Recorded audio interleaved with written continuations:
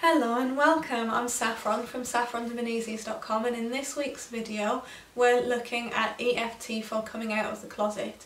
So I'm doing some work with a local LGBTQIA+ charity at the moment, and I wanted to do this video in honour of that work so you can use it if you are on that spectrum and wanting to come out of the closet to the people in your life. You can use it if you want to come out of the closet about spirituality.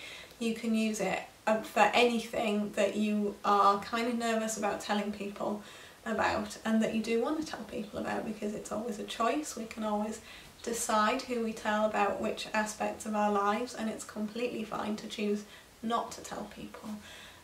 Before we begin, I would like to acknowledge how difficult this can be.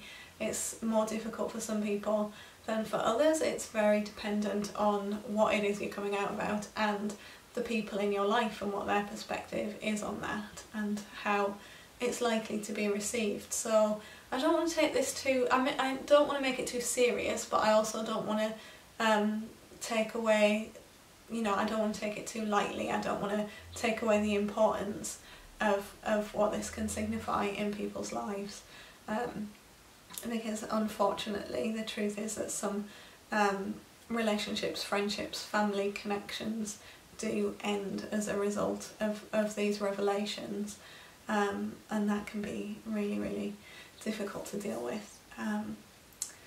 So let's get into tapping on the feelings around coming out of the closet. Of course, it's important to take responsibility for your own choices in this and make your own decision about how you want to come out of the closet and when you want to do that, and to give some thought to the impact that that's going to have, and to give yourself a break whichever decision that you make, and to make sure that you have adequate support around you if there is a possibility that it is going to have a negative impact on some relationships, and to accept that any negative impact that it has is not your fault at all. So after all of that rambling, let's begin doing some EFT. We'll begin here on the side of the hand, which we call the karate chop point, and all you need to do is tap where I'm tapping and repeat what I'm saying. So even though I feel really nervous about telling people this, I love and accept all of myself. Even though I'm really anxious about revealing this about myself, I don't know how people are going to react, and it feels like a really big risk. I love and accept every part of myself exactly as I am. Even though I feel so nervous about doing this, and I can't help thinking what a big risk it is, I love and accept myself exactly as I am. That might feel difficult to say, but do try, because you are amazing exactly as you are. Move to the eyebrow. I feel all of this anxiety and all of this nervousness when I think about telling someone this thing about myself. It feels really scary. It feels like everything could change then. And I'm not sure I want everything to change. But I do know who I am. I know that this is an important part of who I am. And I think that I want other people to know that too. And it's okay if I don't. I can make this decision in my own time.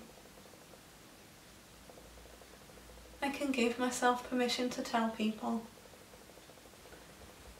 And I can give myself permission not to. This is a really big thing for me. And I don't know how it's going to be received. I don't know what they're going to say when I tell them. Do add in the specifics for you. I don't know what they're going to say when I come out of the closet about this thing. It's really important to me. It's a part of who I am. And I have this strong pull to tell them. And that makes me feel so nervous. I don't know what they're going to say. I don't know what they're going to do. And I have no control over any of that. I have no control over what they say or do. So I wonder if I could let go of that now. That need for them to react in a certain way. I really would like them to be positive about this. And I really hope that that's what happens. But that's not something that I can influence. So I'll bring my attention back to me now. I'll bring my attention to what I can influence. And that's what I choose to do. What I choose to say. How I choose to say it. When I choose to say it. Who I choose to say it to. Those are the things that I can influence. And then it's in their hands. That feels really scary. The next bit's in their hands. And there's nothing I can do about that. I don't really like that thought. And that's okay. It's okay not to like that thought. And maybe that's enough to stop me telling them. And that's okay too. It's entirely up to me whether I tell them or whether I don't. I bring my attention back to what I can influence, to acting in the way that feels best to me.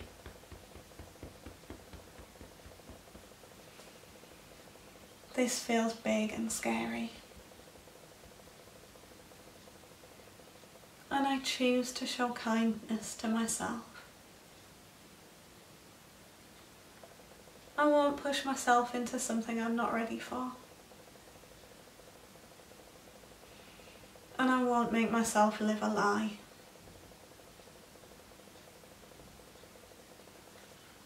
I'm ready to start to decide on the best way to handle this. I am strong and capable, and I can handle this. I am worthwhile and of great value, no matter what any one person thinks, no matter who that person is. I love and accept every aspect of me. I recognise that all of these differences make me who I am. I am of great value to the world, exactly as I am. No matter what I believe or feel, no matter who I love, I am of great value to the world.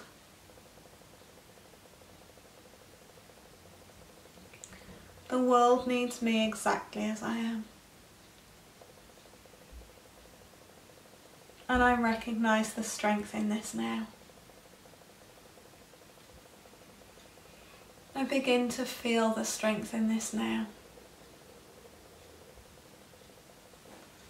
as I choose how to move forwards here.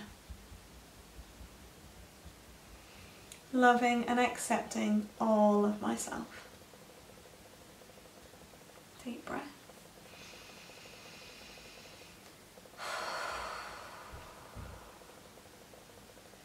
So the important things to take away from that for me are that you are amazing exactly as you are. You are the way that you are for a reason, and it's perfect. You are absolutely perfect exactly as you are. And another important thing is that you can't control what anyone else thinks about that. Maybe there'll be some people in your life that don't agree. Maybe there'll be some people in your life that would rather that you stayed in the closet, that would rather not know. That's not your problem. That's not your fault. That's their stuff to deal with. And it's important to be able to hand that back to them. And it's not easy at all. It's never easy to have to do that.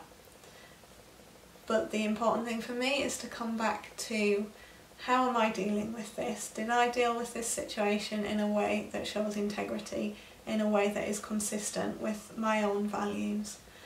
And if you did that, if you do that, then you can't ask any more of yourself.